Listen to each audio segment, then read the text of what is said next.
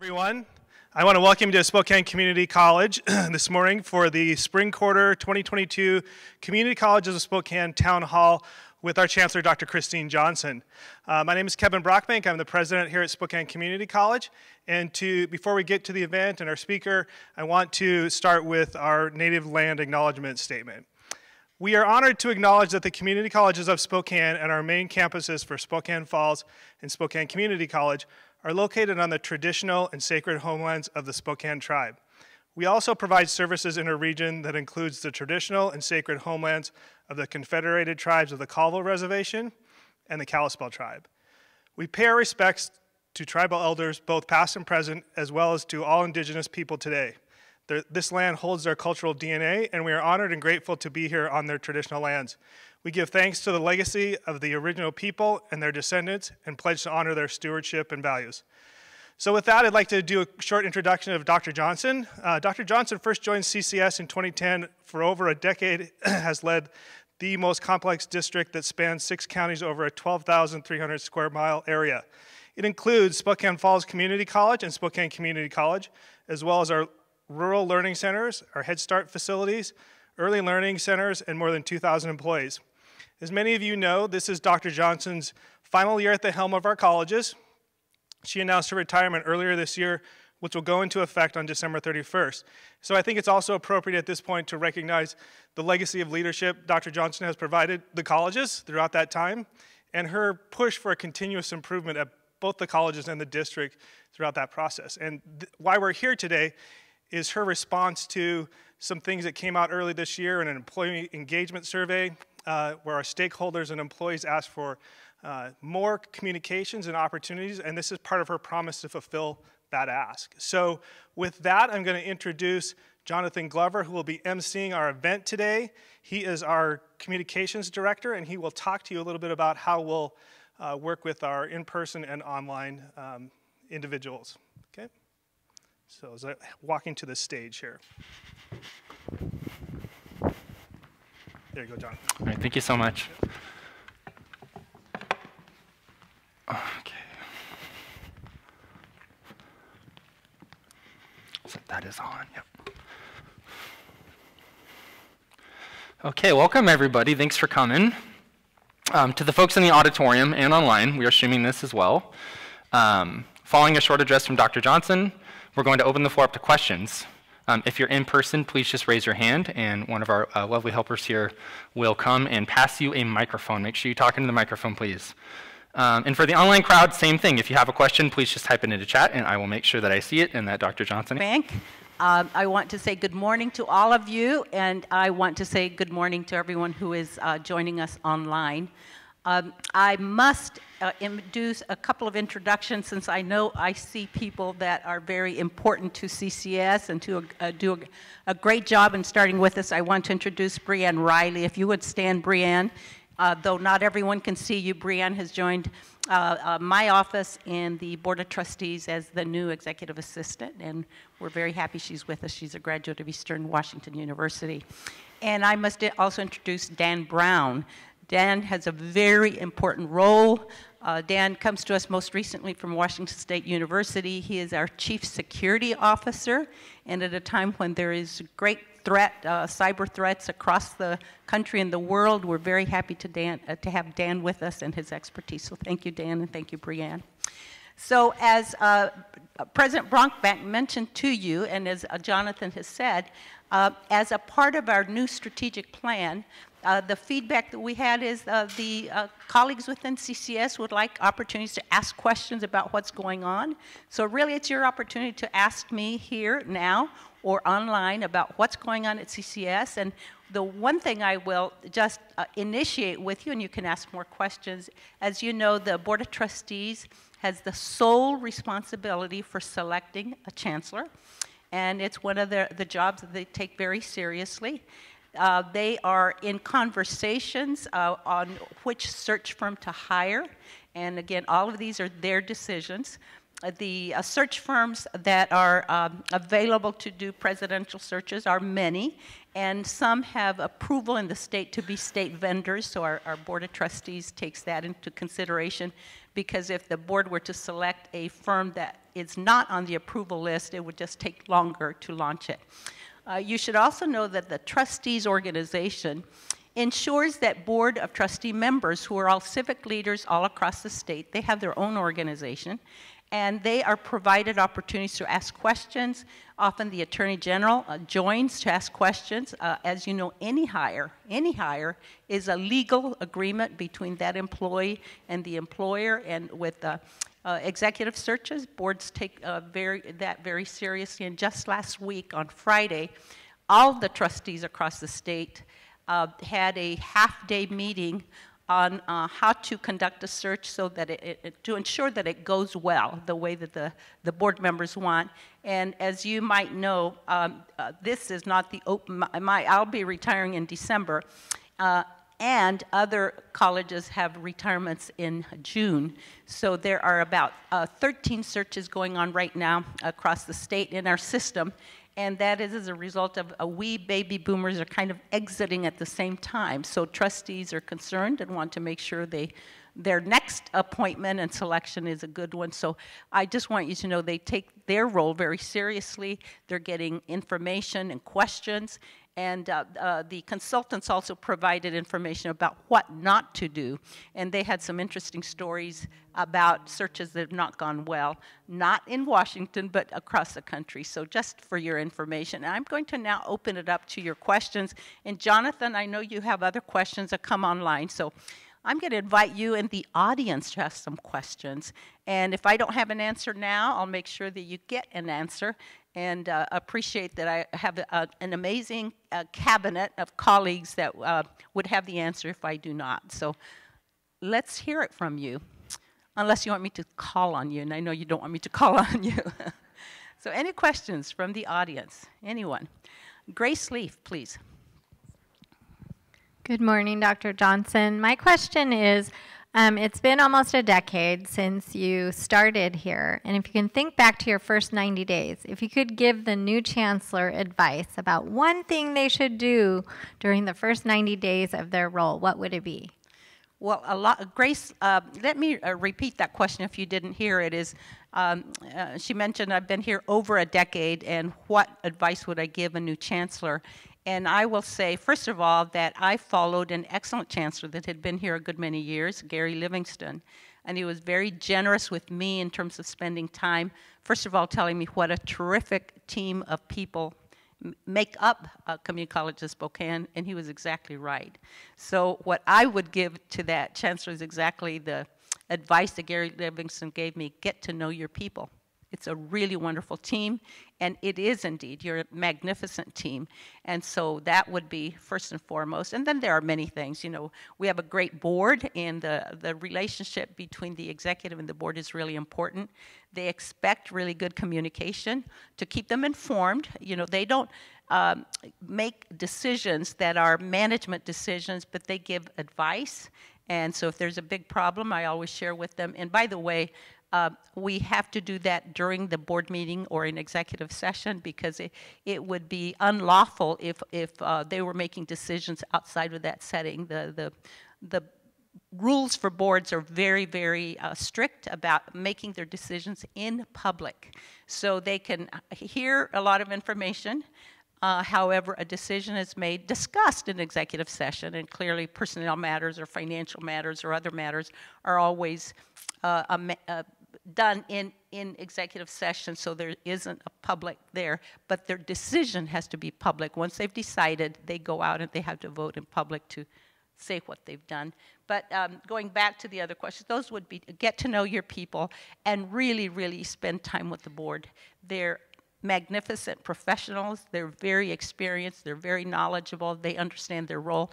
And first and foremost, they care about our students.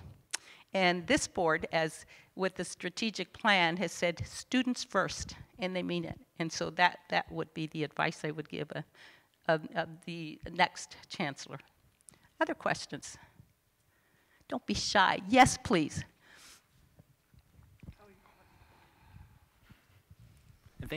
thank you for standing too. Yes, thank you so much. No problem. Thanks for having this, Dr. Johnson. For those of you that don't know me, I'm Brent Munoz, the IT Innovation Officer. So the pandemic has made a whole lot of things challenging and been very disruptive. And we're kind of re-socializing at this point. Yes.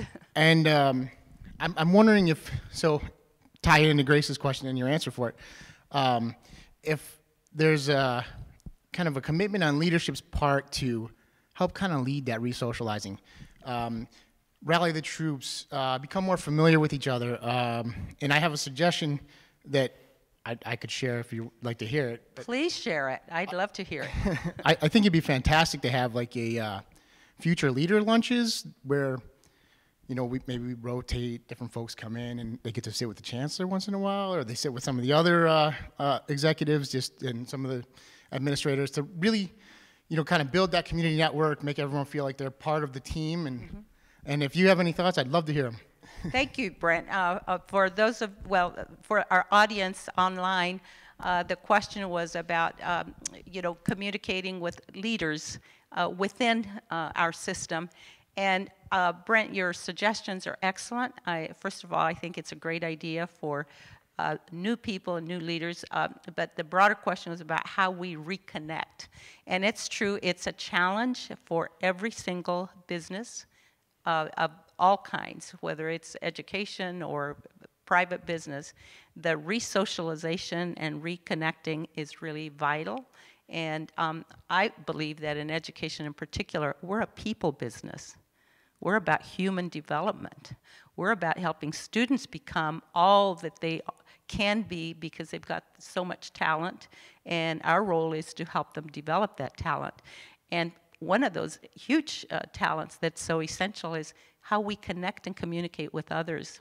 And I think at a time in our world and in our country, there are so many tensions and misunderstandings that we need to really emphasize the opportunity to get to know each other as human beings. And as colleagues within CCS, we have a powerful mission.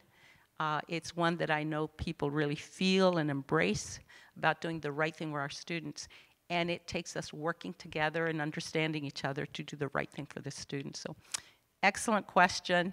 And I welcome all of your ideas, but that's a good one of just the management, the cabinet hosting opportunities to welcome new people and create opportunities for leaders to come together. We do that in, you know, I know colleges do the administrative council meetings and dean's meetings and all, but more formally also with new people. So thank you for your suggestion, Brent. Other questions or comments? Don't be shy. This is a group of friends and colleagues. And I also hope, Jonathan, there might be questions online. I really would like to hear what you have to say. Yeah, so if there's no more in the audience at this moment, we did get a big group of questions in beforehand, and we actually have one online from Emily R. Does the Chancellor have any future projects that will carry over to the new Chancellor? Oh, there's always unfinished work, and a lot of it is just underway.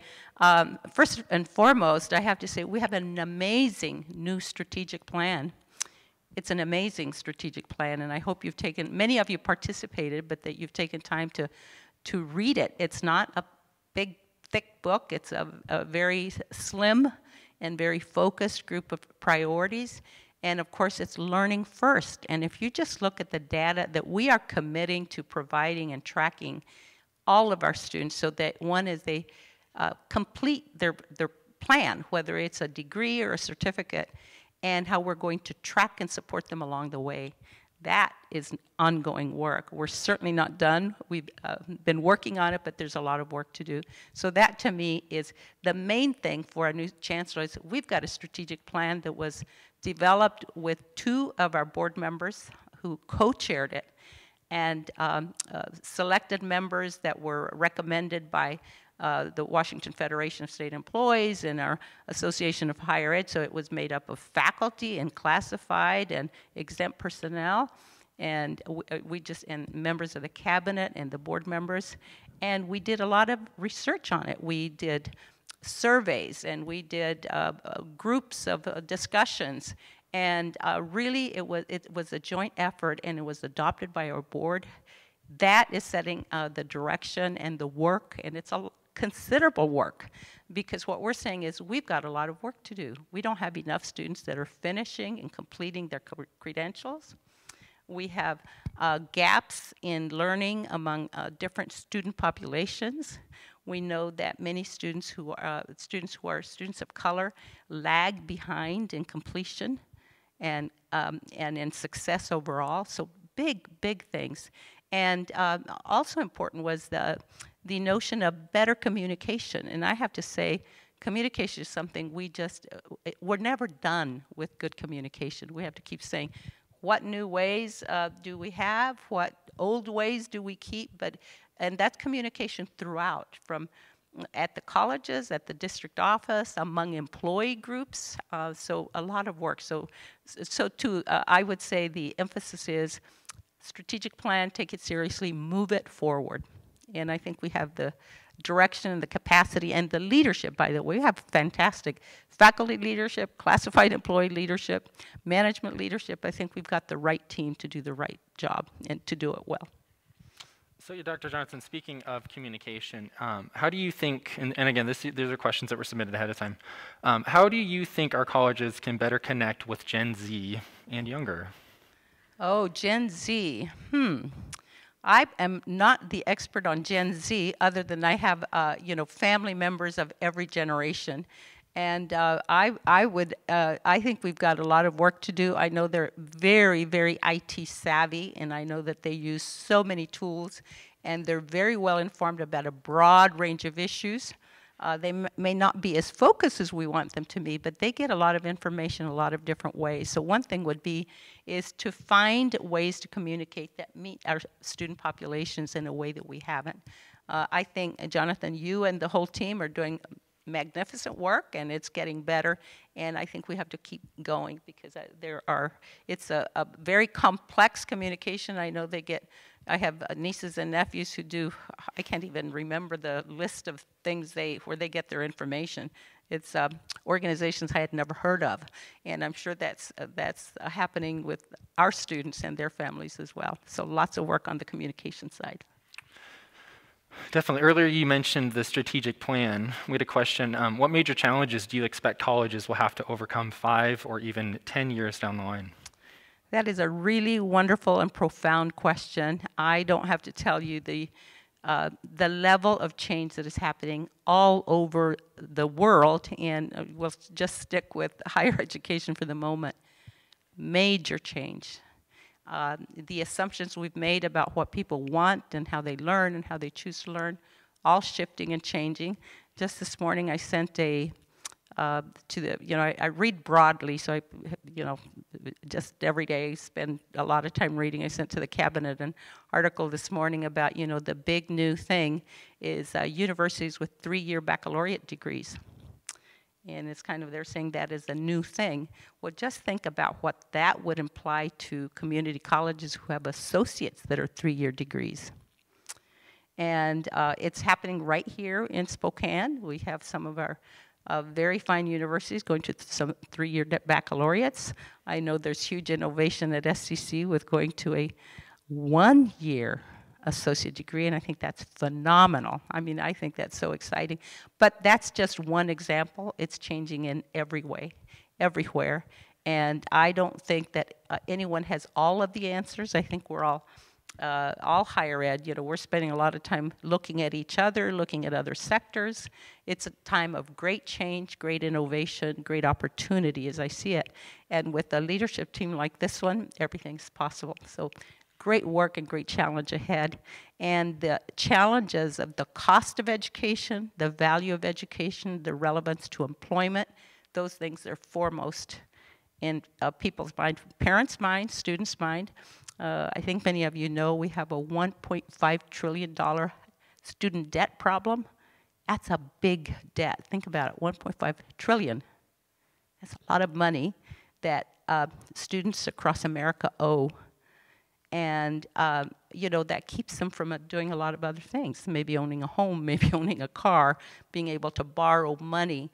And so there's a lot of things that we in higher ed have to be a part of the solution, and we're working. I can tell you that CCS works very, very closely with our business community.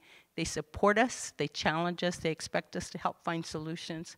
And that's happening in every community. So lots of work, but it's an exciting time. It's a challenging time, but it's an exciting time. So it's not slow and boring and the same old thing. It's a time for really big ideas, big action, and I have total confidence that CCS will keep leading the way.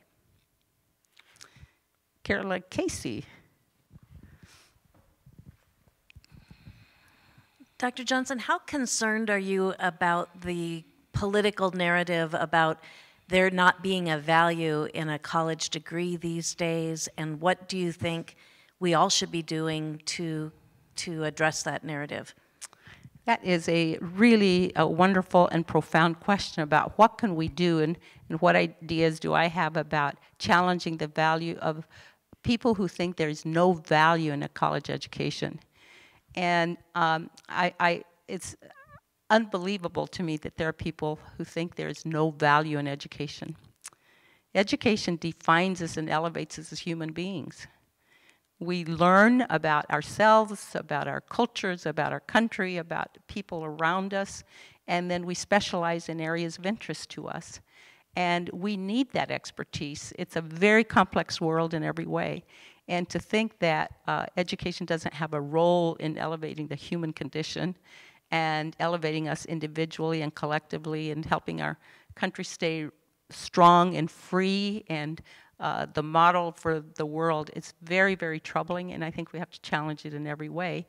And I do think that we should be speaking out in different ways and modeling the kind of behavior and reason and logic and respect for each other, for people all around the world and in our own country, and just speaking strongly. That's an area that I really want to do more in. You know, sometimes in these roles we have to be very, very astute about what challenges to take on. And then, you know, when you're a citizen just speaking for yourself, it's a very different picture. So I hope to be able to speak on that in a different way down the road. So thank you, and I encourage you to do that too. I think our students need to see that we value education, and we want them to have that opportunity to be all that they choose to be and can be and have a right to be. Thank you for your question, Carolyn. Dr. Cosby. Now, I know Dr. Cosby well, and his questions as a philosopher, he's a deep thinker. He'll have a very profound question, so I'm ready for it, Dr. Cosby. Wow, no pressure there. Thank you, Dr. Johnson, for the preface. My question is about the relationship between CCS and the state board, specifically the state board offices, not the 9 people on the state board itself. But as you alluded earlier, we're part of a larger system statewide of 34 community and technical colleges. So I'm curious, my question is kind of twofold. With the soon retirement of the current executive director, Jen Yoshiwara, I'm curious about your assessment of current relations between CCS and SBCTC, and then I'm also curious what your hopes are going forward for the new leadership of the state board. Thank you so much, Dr. Cosby. Really, really wonderful question. We are part of a very fine system in the country.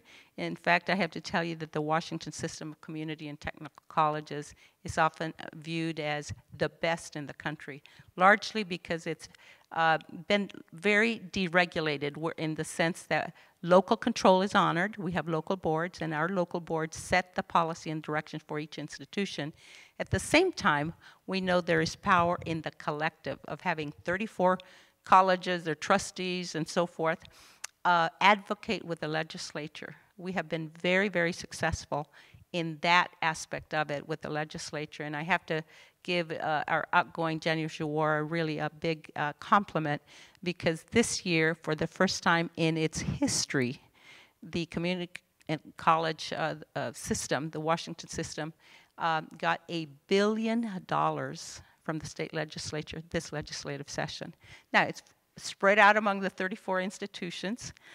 Much of it was in the capital, so that, you know, the improvements to the buildings and the technology and so forth. But that's big. I mean, when out of the state budget we get $1 billion, and it was in no small part because we worked together on the priorities. So the state board has a strategic plan. We support that strategic plan.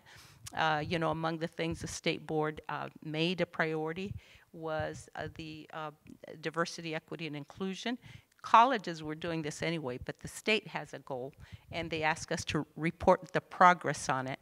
So the overall question is the relationship has been excellent, and at the same time, we can point out when things aren't working. I don't want to spend a lot of time at this meeting, especially for those of you who have been here a long time. You know the experience we had 5 years ago with the launch of CTC Link, right? We know, and especially everyone in student services, the admissions, financial aid, every part of it was not working. We also know that there were many areas of the financial reporting that were not working. So we spoke out. As you know, many of you were part of that testimony. So I feel like we've had a relationship where we can honestly say, this isn't working, and it's not working for us. And I'm not saying it's easy necessarily to always point out, and I'm sure there were a few folks at the state board that often thought like we were always complaining about CTC Link, and we did complain often, but it needed to be brought to the attention. But overall, I would say we have had a very healthy relationship where we sometimes agree to disagree. There are, you know, the state board has its own role to play, and it is defined in statute, so they follow the law, and then they also know we have local control in our boards. But overall, it has been very good. And I would say with Jan Yoshimura herself, a very accomplished woman, very dedicated, has been with the system something like 45 years with the state board system. And at one time was at Pierce and Tacoma colleges. I can't remember in which roles, but probably the last 35 or more have been at the state board in many roles. And she has been very innovative with grants and a lot of the things that we've done. Innovations, even the pathway work that is going on with the guided pathway, she has really been a force in that area. So I have great respect for her. And I think that that's broadly shared across our system. The state board is feeling the same pressure that all the college boards are feeling, trying to decide should they go with someone from the outside, from across the country, or should they go inside within the colleagues within our system that might be interested. I don't know which way they'll go. Boards have to consider strengths and weaknesses. What does a new person from outside bring? What's needed most? I know they are concerned about ensuring that our system of community and technical colleges remains with a strong culture of innovation and attention to workforce and elevating all students of all backgrounds. And so it'll be interesting to see, and it's a very fine system, so anything I can do to keep supporting it and encouraging a new chancellor to be a part of it, but also being a part sometimes means we point out what isn't working. It's okay to do that. Thank you for your question. Did I answer both parts? Thank you. Thank you very much. Other questions? Anyone online? I've got some here if there's nobody else in the audience at the moment. We'll go along. So, Dr. Johnson, do you think declining birth rates are something institutions and others should worry about? Why or why not? Well, declining birth rates are one of the reasons, actually, that higher ed finds itself where it is. It's hard to say why people make the decisions they do in their personal lives, but the decisions we make in our personal lives do have an impact on the collective. I'm not going to weigh in on what families should or shouldn't do, but what I would say that I wish we had done earlier, and by the we, I mean the royal we of higher ed, we have been hearing about this topic probably for a decade. I remember one of my very good colleagues, David Longenecker, who had been the commissioner of higher education in Colorado, then he went to Washington, D.C. as an assistant secretary, and then he ran one of the really good organizations, the Western Interstate Commission of Higher Education, WICHE. They wrote a report about 10 years ago that said knocking at the college door. I actually flipped through it not too long ago, and this was what they were alerting higher ed about. And 10 years out, no one pays attention. But they had talked about that and had done a whole lot of demographic studies. I don't know what we can do about that, about the birth rate itself, nor is it something we're going to take on as higher ed. But I think it suggests and mandates that we do our business very differently. Because there is, one of the, not only is the demographic not there, but I think we should really live, and I think community colleges do, the notion that learning is for life. We keep learning. I hope we learn, always, that we don't just at some age say, like, there's nothing for me to know or learn. So I think we've got to look at that. I think that as people retire or people, once maybe they want to choose some other interest to consider, and I think we've got to look at all of those things. Lots of opportunities and lots of challenges. So for our audience, just a heads up, about 15 more minutes or so. So if you do have any questions, please do ask. I've got another one here that was submitted. So Dr. Johnson, what would you say to a prospective student, or a current student who was considering dropping out of college? What would you personally say to them?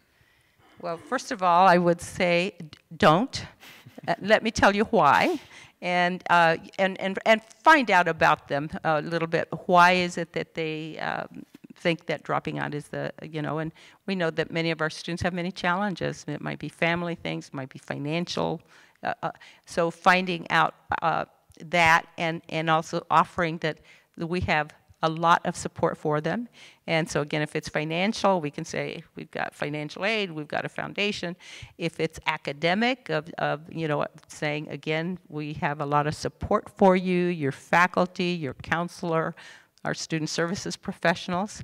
If it's other things, maybe it's they chose the wrong program or wrong for them, of saying, try something else. What is it that you like? So really, and I know this is the good work that our student services professionals do, that our counselors do, really trying to keep them here.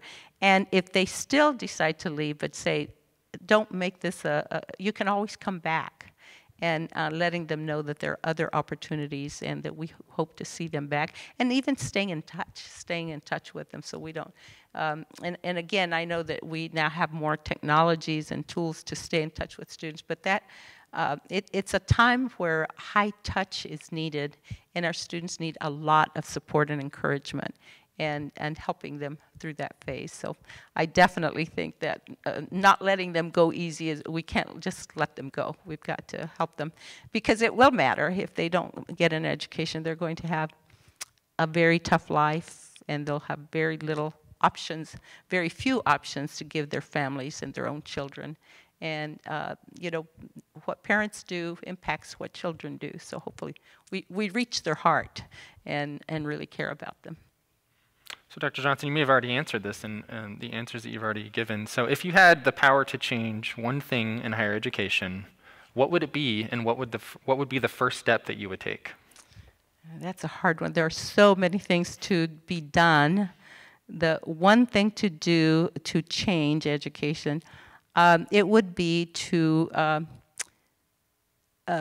change the way the public who is non-supportive of education, to get them connected to see the value of it, to change their mind about why they think education is not valuable, and influence them to see why it matters so much. That would be, if there's one thing I could do, I would want to do that. It would hurt so many people, that the people who really believe that, I feel like they would be hurting themselves, their community, their neighborhood, that would be the one thing I would really want to change. Maybe somebody in this room knows how to. So we have another question here. So Dr. Johnson, when you started in 2010, obviously the world was a lot different. We were coming out of a recession and basically found ourselves right back into one. So how has the role of Chancellor changed since you assumed it at community colleges of Spokane? Well, I will say first and foremost that in the 40 years plus that I've been in education in different roles, I'd never experienced a pandemic. Never had the challenges that we've had the last few years. So we've gone through a time that is like no other at well, I guess if we go back in time, the Spanish flu way back when, maybe educational institutions felt that, but I had not experienced anything like this. But going to the question about how that has changed everything. The pandemic has changed how we work, what our students need, what our employees need, and so that's a tremendous change. I think we've learned a lot since that time in the last 2 years, and I have to thank everyone at CCS for the professional commitment you've made to be good colleagues, good to our students, hugely supportive. And we didn't do telecommuting, and we didn't know that our employees were so adept at and adaptive of, everything's gotten done. And I must say, as a boomer with, I always thought like everyone has to be in the office every day, Monday through Friday. I'm amazed and impressed and thankful for the way the whole CCS community has responded and done it with excellence and with ethics and with positive results. So that's just a few of the things, but it's like the world changed. And I don't believe we're going back. So it's not like saying, oh, okay, just, COVID is under control, we're going back to the good old days. I don't see that happening at all. So I think CCS is really positioned to go forward. We've done amazing work at a very hard time, and I think we've shown that we can adapt, and we do adapt, and lots of innovation and more to come, and I think our students too. So I think we're just fundamentally a different organization. And that's what, there will be more change. And I don't know that any of us can truly anticipate it, but I think it's being adaptable to change. And then most of all, being focused on our students and their success, and also being a good team with each other. So I think those are the strengths that we have that will carry us through anything. Students first, and great relationships among colleagues where we respect each other and we listen to each other, and together we sort through all the challenges ahead. So thank you, everyone. Thank you, Jonathan. Help me thank Jonathan. He does a marvelous job.